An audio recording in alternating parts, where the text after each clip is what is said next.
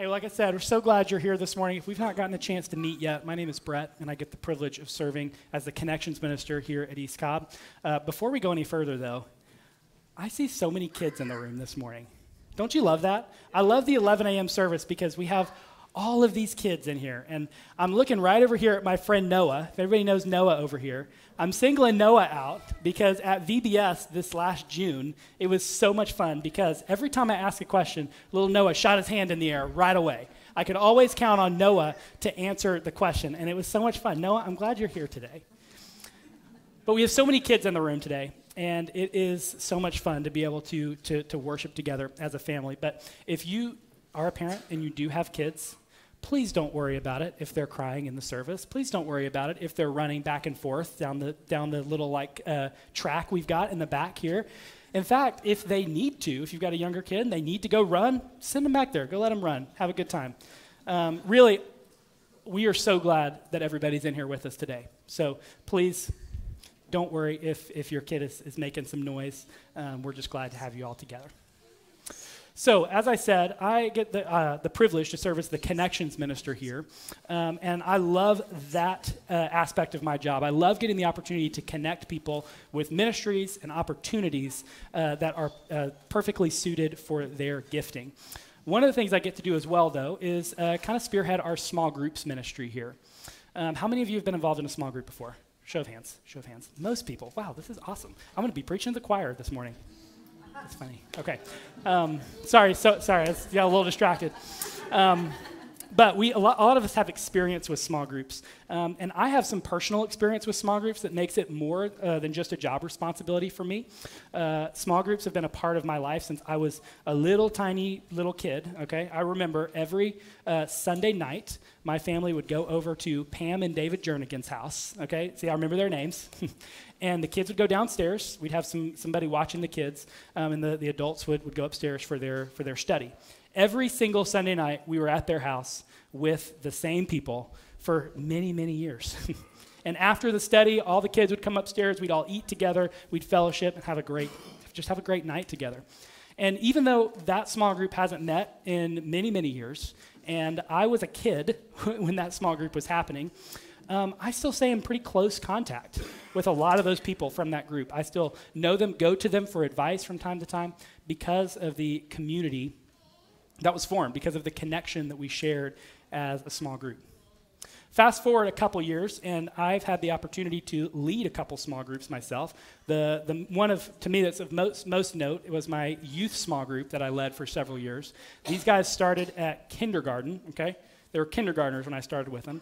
And when I took a step back from that group, they were going into 10th grade. So I got the opportunity to see them grow up over those 10, 12 years or so, and got to see those bonds and those relationships grow and build over the years. But then we got to March of 2020. How many of you remember COVID? Yes? Okay, a lot of us do. It was not a very fun time for most of us. All of a sudden, we were all involved with our groups. We were all at church regularly, and all of a sudden, we didn't do that anymore. We were at home for a little while, and we lost a lot of connection. We lost a lot of those relationships. But a couple months after the world shut down, myself, along with several other college students, those that had been sent home because their schools were closed, decided that we were kind of tired of being isolated. We missed our groups. We missed our friendships. So we formed what we called a house church. And it was actually kind of funny because this was just a few months after COVID had started. And so we were still very much concerned about the spread. And we got together one night. It was like June, I think, maybe May. Grace Chapel has this big field out by their parking lot. There's like 20 of us in a socially distanced circle in this field. It was a huge circle, okay? It was massive. And we all had masks on, and we didn't care because we were just so happy to be able to get back together and enjoy community and fellowship as a group. That's how important that small group experience was. And that kind of continued all throughout the rest of the lockdown period. And then I kind of stayed involved with that group in various forms until about a year and a half ago.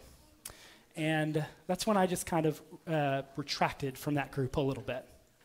And I retracted from that group and didn't really notice how much I missed it until about a year ago.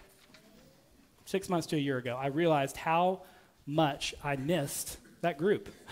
I realized just how much I depended on that group of people to keep me walking in a straight line towards Jesus.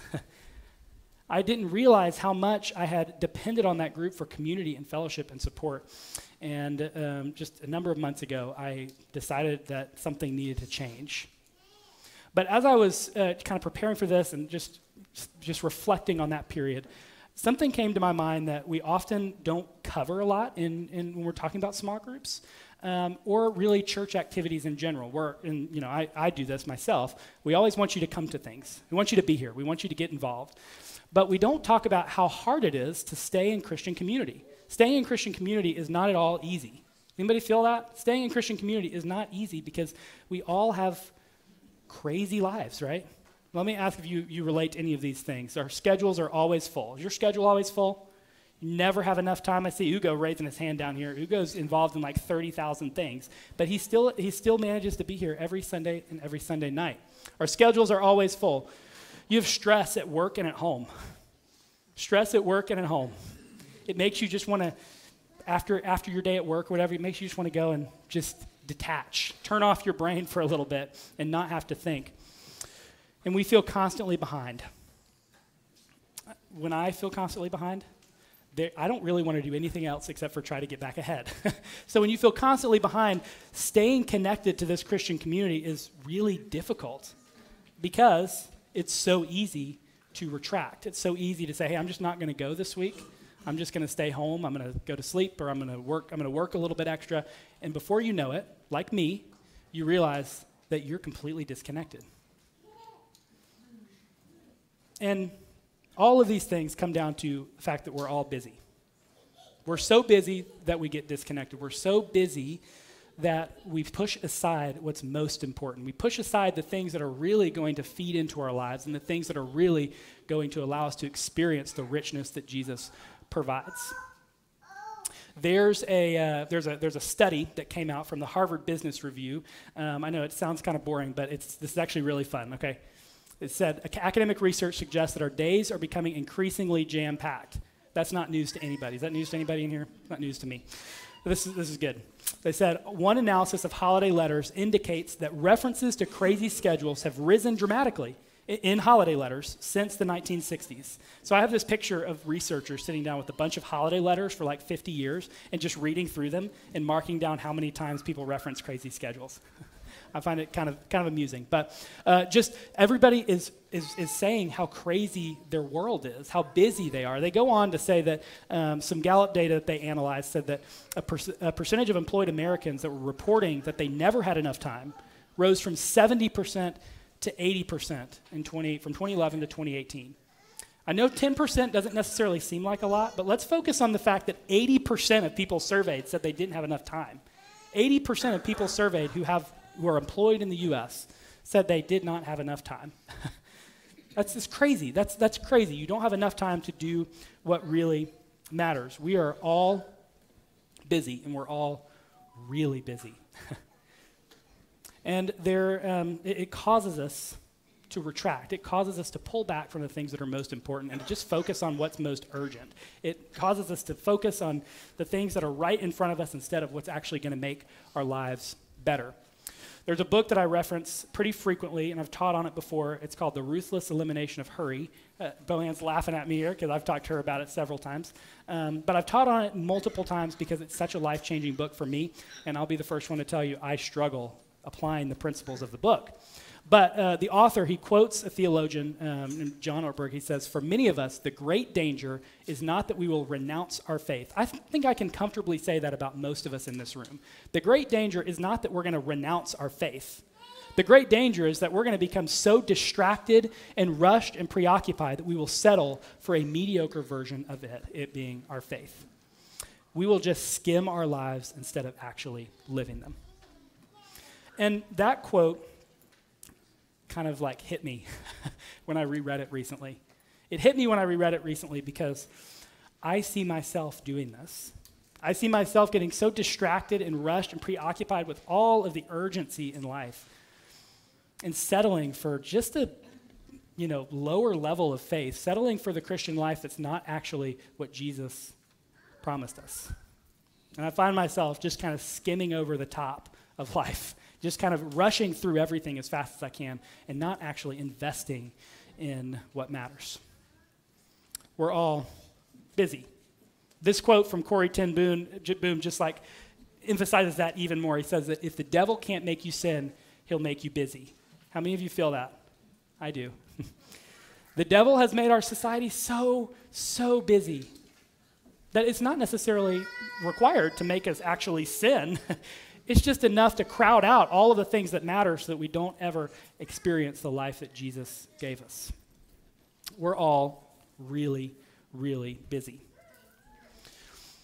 But something that I found personally, just over my journey over the last 6 to 8 months of discovering my disconnectedness, is really the concept that we all know, we're all familiar with, but it's that God designed our lives to be connected.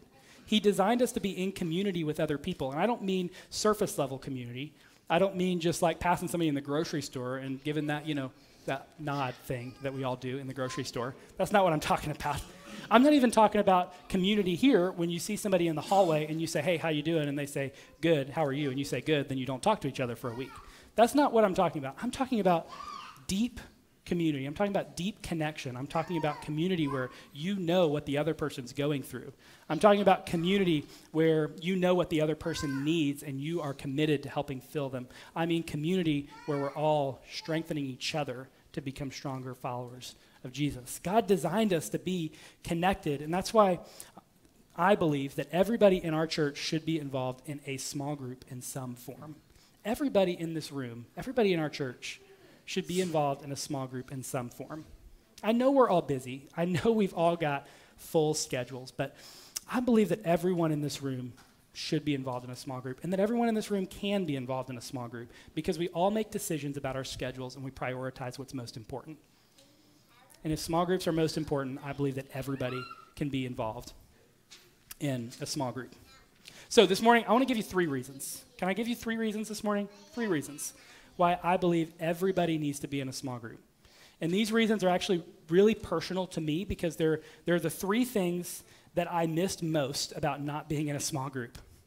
There are dozens and dozens and dozens of reasons why you should be involved in a small group, but these 3 are personal to me, and they really are the things that I just missed in my life when I decided to get disconnected, when I decided to retract from my group and try to do things on my own.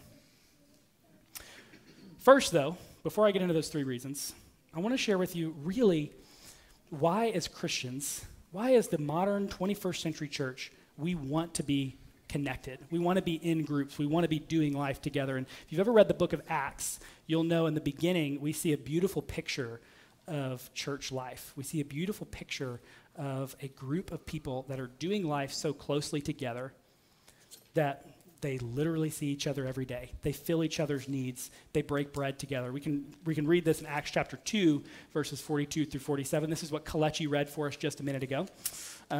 Luke writes, they devoted themselves to the apostles' teaching and to fellowship, to the breaking of bread and to prayer. Everyone was filled with awe at the many wonders and signs performed by the apostles. All the believers were together and had everything in common. They sold property and possessions to give to anyone who had need. Every day, they continued to meet together in the temple courts. They broke bread in their homes and ate together with glad and sincere hearts, praising God and enjoying the favor of all the people. And the Lord added to their number daily those who were being saved. That's an amazing picture, isn't it? That's an amazing picture of Christian community. Let's walk through this for just a second. Let's go back here. We start off with them describing how they devoted themselves to the teaching of the apostles, to the principles that the apostles were teaching them, to living them out. They devoted themselves to breaking of the bread and to prayer, to remembering the mission of Jesus and to praying for God's kingdom to come on earth. They were together and they had everything in common. This next part is just, if I'm being honest with you, is one of the just most amazing things about this passage. They sold property and possessions to give to anyone who had a need. They sold property and possessions to give to anyone who had a need so nobody in their community didn't have enough. Nobody within their community was without because they shared everything. Every day they met together in the temple courts. And what was the result of all of that? What was the result of all that? The Lord added to their number daily those who were being saved. They were in such tight community. They were in such close fellowship that everybody wanted a part of it. Everybody wanted to hear what was going on. Everybody wanted to hear why these people were so close together. And the power of God was at work in them. And a lot of, when I'm reading this, I'm thinking about this gathering, I'm thinking about this church, right? When you read Acts 2, you're thinking about the church, and that's true, the church.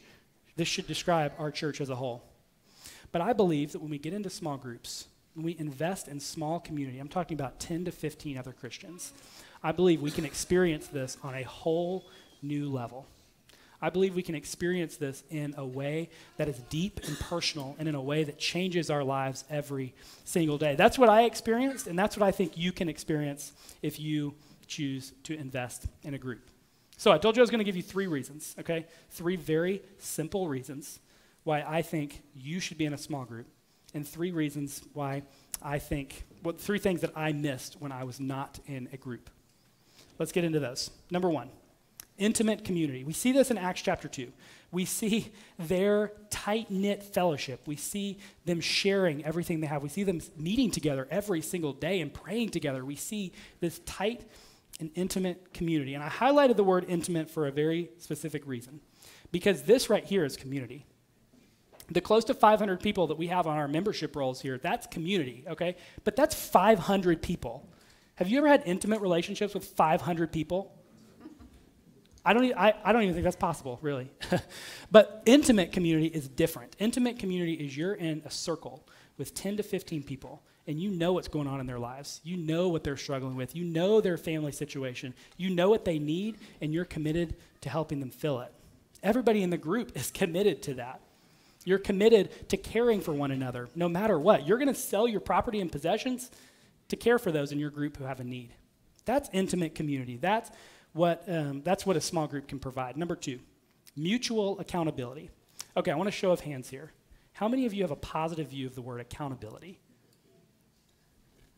A few. That's great. I'm glad some of you are already on the same page. A lot of the times, accountability is seen as a negative thing.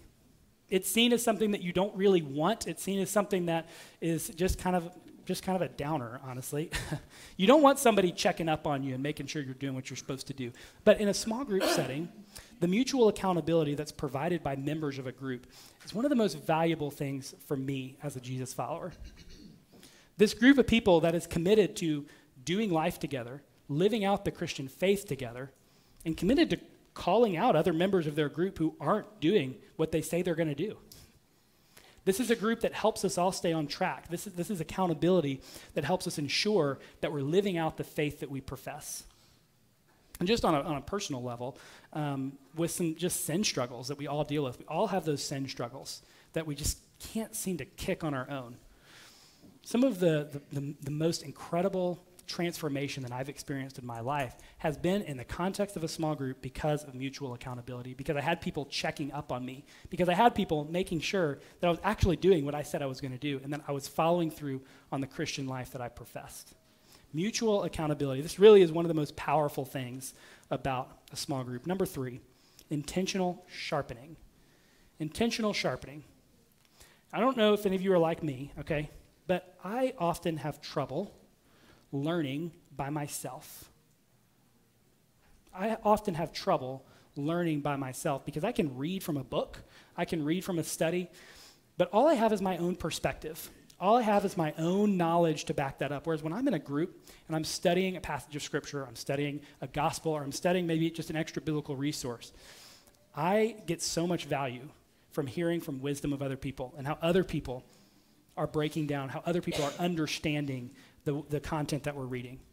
I don't know if any of you feel that as well, but like I get so much richness out of my study when I'm doing it with other people. When I'm sitting in a group with somebody who may be further along in life than I am, who can provide me more wisdom on Acts chapter 2 than I already have.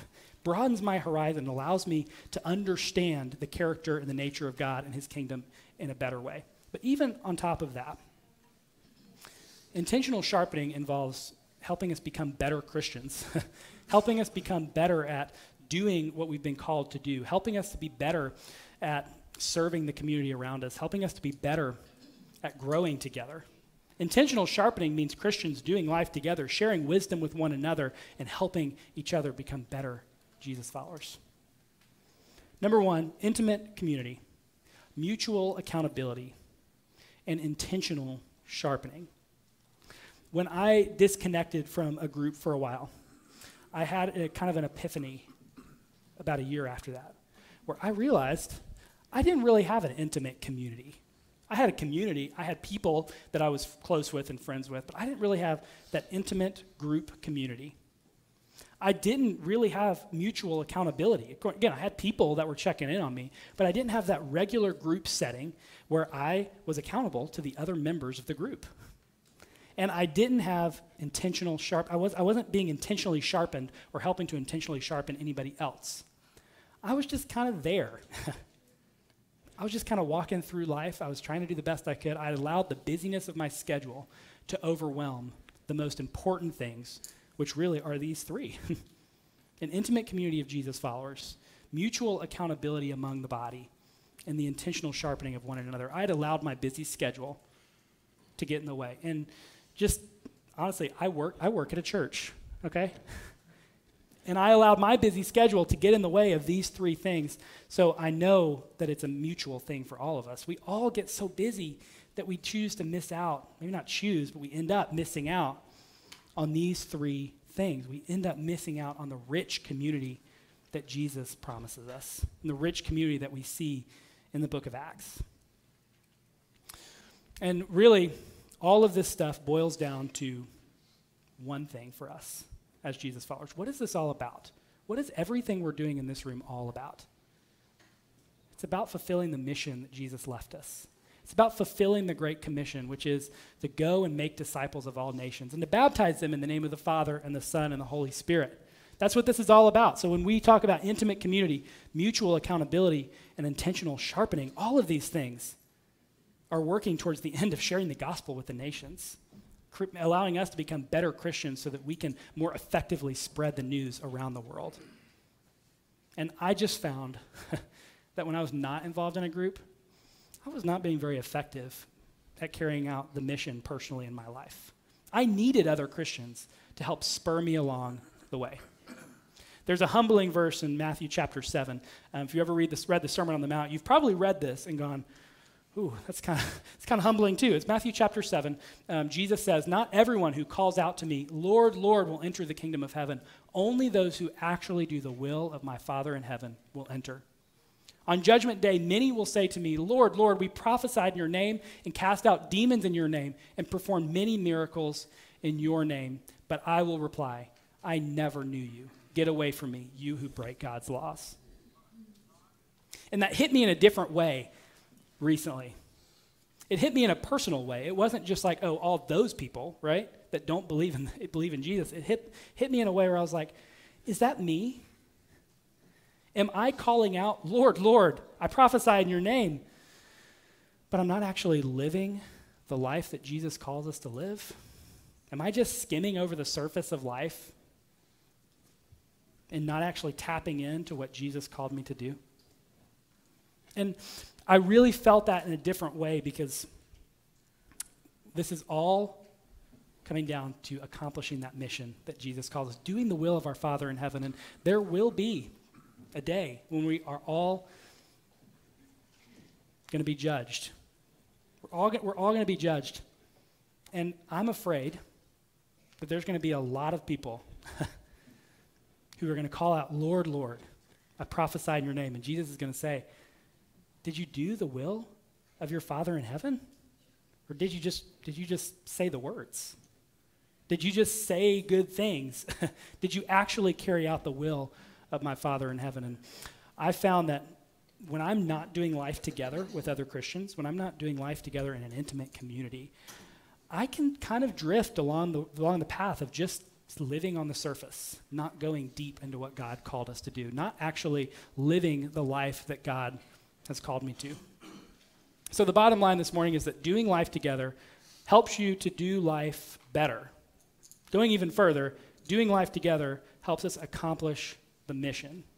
And just to be clear, when I say doing life together helps you do life better, I don't mean that you're going to have, when you join a small group, you're going to get like a new car or a lot of money and a raise at work and everything's going to go great in your life. Actually, it's probably not. You're still going to have trials. You're still going to have troubles. You're still going to have bad days. But you're going to be doing it in the context of a community. You're going to have a group of people around you that's committed to helping you do life better. That's committed to helping all of us become better followers of Jesus. And by extension, helping us accomplish the mission that Jesus laid out for us.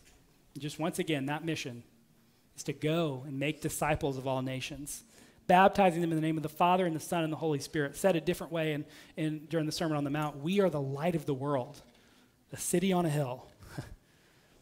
Our mission is to make disciples. Our mission is to do the will of our Father in heaven. And I believe with everything in me that doing that being involved in a small group, being in the context of other people, helps you along that path.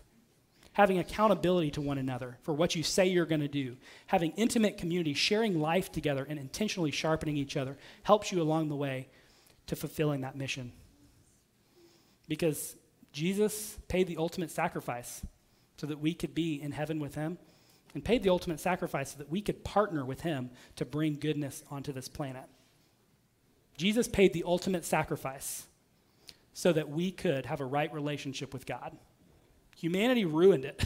Humanity ruined it. And Jesus paid that ultimate price so that we could be in right standing with God. And he calls all of us to partner with him to spread that good news to the nations. So I'm going to give you an opportunity in just about a week to get involved in a group. Because truly, I believe that groups will help your spiritual growth. They'll catalyze your spiritual growth. It'll help you become more like Jesus. So in a week, I'm going to give you an opportunity to join a group. You may be asking, why a week? Why not right now?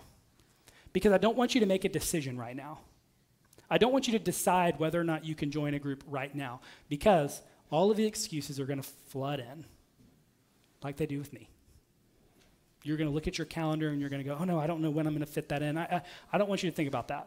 I want you to take this next week, or more if you need it. I want you to pray about it. I want you to ask God for his guidance. I want you to talk to your spouse.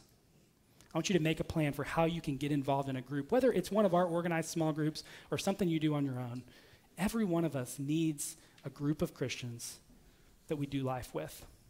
So right now, if you'd like, you can go to eastcobbcoc.org/groups, and you'll be able to see some of the open groups that we have. We've got 6 or 7 with openings right now that'll be opening up next week. But if there's not a group that matches the time that you need to meet, or maybe your age of or your stage of life or demographic, there's also a form where you can request a group. And we'd love to start one in your area, because it is such an important thing for you to be involved in a group with other Christians. And many of you are already involved in small groups. That's awesome. I need your help, okay? I want everybody in our church involved in a group. And if you're already in a small group, I want you to help me get those that are not involved in a small group involved in a small group. Deal? Yes? Okay. Seriously, I don't think I can overstate it. Being a part of a small group has the potential to change your life, has the potential to make you a better Jesus follower, and has the potential to just help you go deeper in your walk with Jesus. And I don't want you to miss that. I don't want you to let the busyness of life get in the way of you experiencing this rich community.